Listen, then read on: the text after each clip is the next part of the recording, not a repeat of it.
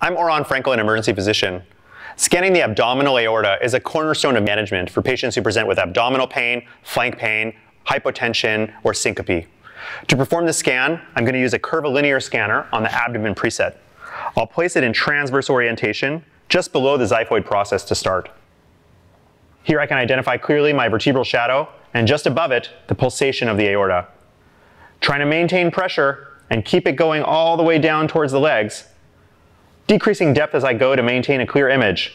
I can visualize the pulsating aorta all the way down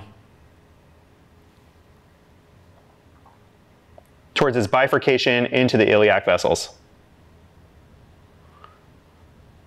Being able to see the entire aorta helps me confidently assess whether or not this patient has an abdominal aortic aneurysm to facilitate my diagnosis and management of their ongoing care.